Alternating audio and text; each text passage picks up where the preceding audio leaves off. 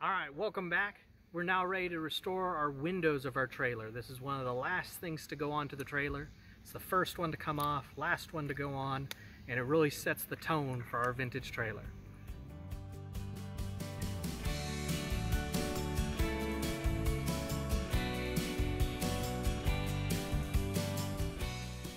Thanks so much everyone for following along and watching. We really enjoyed creating this video series for you guys. I really wanted to create this window one because there was only a couple videos regarding vintage trailer and how to restore those. So I felt like there was a bit of a gap there that hopefully I can help out some other individuals. So taking us back, this is how we remove the windows. And you kind of notice there's like a gray substance on the back side of these windows. That's the butyl tape. It hadn't been replaced really since I think the trailer was built 65 years ago. So it was still a little bit pliable. And we'll talk a little bit more about that. First thing I was doing is stripping the windows, removing the paint from it. The trailer had been painted several times and they painted over the windows. Just kind of a standard paint stripper will work great here. Sometimes you got to put just a second coat on. The main thing here is don't use a metal scraper. It'll scratch the aluminum and then you'll have to spend quite a bit of time trying to polish out any scratches. So just a stiff brush that I got here, like for dishes, works great to remove that paint. Next, you want to remove all your gaskets. Usually, if you can get a hold of them, they remove pretty easily. This gasket, though, was giving me fits. This is actually, it doesn't seal this gasket, it just retains the window pane against the glazing tape, which is your sealing surface. So if you just warm it up a little bit, able to make it just pliable enough that you're able to kind of grab it and take it on out of there.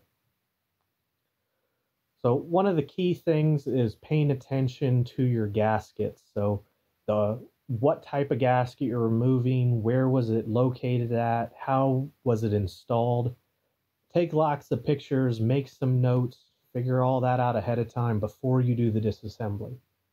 And then a lot of windows are Her windows, H-E-H-R. So this one had the number at the very bottom that corresponded to the model number of the window. If you then take that to vintagetrailergaskets.com, you'll be able to identify which exact gaskets that you need to purchase. So the next step, so I've gotten all the paint off. I now have to get the oxidation off that was kind of remnants of the screws that were in it. So some of the screws had rusted and kind of tarnished the aluminum a little bit. So what I'm using here is a little bit of sandpaper. Again, you only want to do this by hand. Don't get any sander or something out. You don't want to scratch that aluminum. It scratches easy.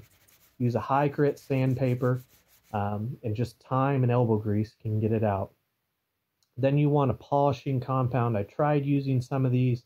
I could never really get it to work to form a polish. Instead, this Mother's Mag aluminum polish, I got it off of Amazon, along with all of these little pads, these buffing wheels that I was able to get. Just a little dab on there is all you need. And I'm using just the standard drill here for this. So it doesn't have to be super, super high RPM. Of course, the higher the RPM, probably the better. Work in a small area. What you're trying to do is really heat up that surface until it's kind of hot to the touch. And that helps to create that polish. So this is sped up just a little bit, but not too much work. And you can just wipe it off with just a paper towel or shop towel, and you can see the difference in the polish, getting rid of that kind of cloudy aluminum that's typically there. So I wanted to show just kind of start to finish how long it would take for you to do one of these windows. And so what I've done here is this window is basically one that I've removed the paint from, but that's as far as I had gone when I started here. So first I wanted to disassemble it fully, get it down to all of its individual parts. And then each of the parts, you want to sand them down like I was showing earlier, get kind of some of that tarnished cloudy stuff off of there before you then want to do some of the polishing steps. So it took about 45 minutes just hand sanding to get it fully sanded and prepped to start the polishing process. So each window is going to take about an hour long. And you can see I'm starting to do the polishing now. In total, I probably spent about 15 total hours to do all of my 8 windows that were within my trailer. So it's quite a bit of time. And just know that up front. It's definitely worth it to maintain these old windows within your trailer. And you can see there's a significant difference in the shine of that. I also needed there to replace the glass. You know, someone had used just kind of some acrylic in the past. A good place for that is to just go to Lowe's and have them cut it to size for you. That way you don't have to worry about cutting glass yourself. The next step is finding replacement parts. So this is one of the parts that I wasn't able to find a replacement for. So I found some similar just square aluminum tubing and had to make the part. Right? Usually you're not going to be able to find parts online for a lot of this. It's going to be hard to scavenge old trailers and find parts that you're going to be needing. So you're going to have to make some parts yourself. I'm testing the glazing seal. So between the window and the aluminum frame, there's a piece of tape called glazing tape.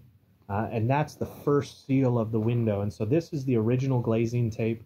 And you can see the little droplets falling there on the underside.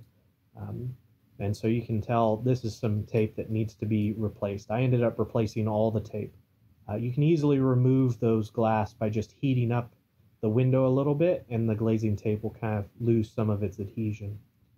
The next step is installing the gaskets, and this is the second kind of point of entry for leaks. So again, you want to make sure your orientation is correct.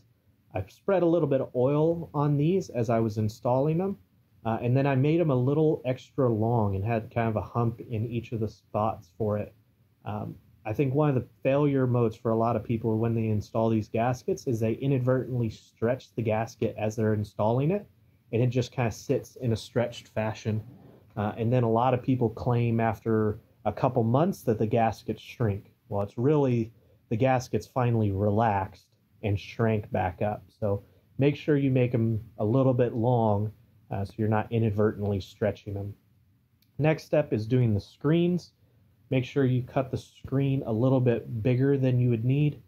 And then you got the gasket. It's just the standard screen gasket that you're going to use. Using the spline roller to put it into the groove. You want to do this, just keep it going all the way around, but you don't want to install the gasket all the way down yet. Keep your screen just a little bit taut as you're going and go all the way around the entire screen.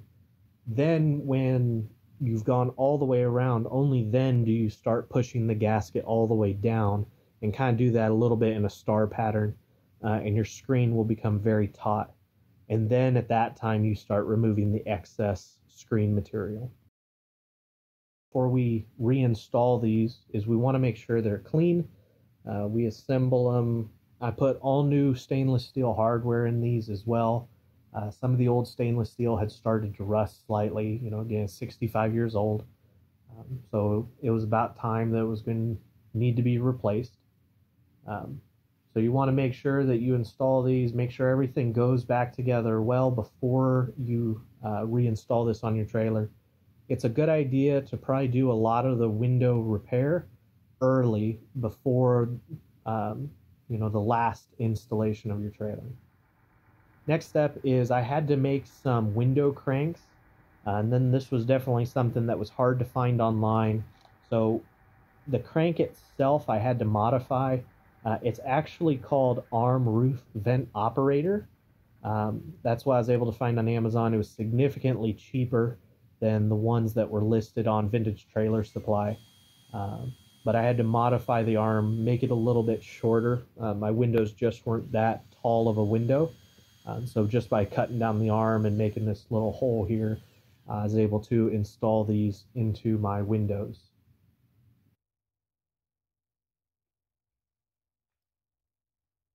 So one of the keys here on this, you see those little clips that I'm sliding the screen into.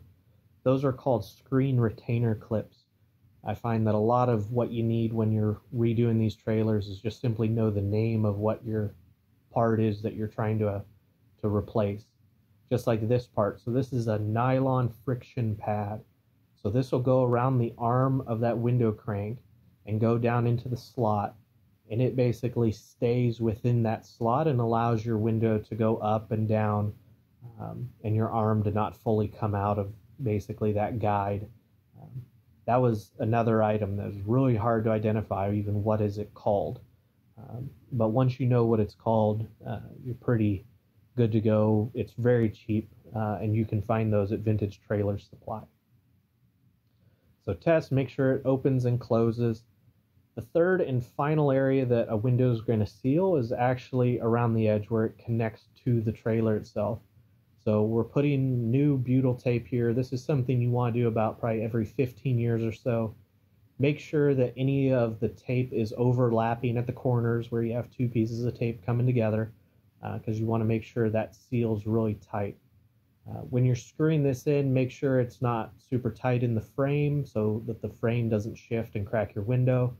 And when you're tightening those screws down, make sure there's a little bit of squeeze out of that butyl tape. That ensures that you got a good seal there. So I appreciate you guys sticking around. Again, here's some links to the 2 other videos that I find really beneficial. And stick around too for our 12th and final video where we do our curtains and our cushions and final decoration of the trailer and just kind of a overall quick tour of the trailer. Thank you so much for watching. Take care.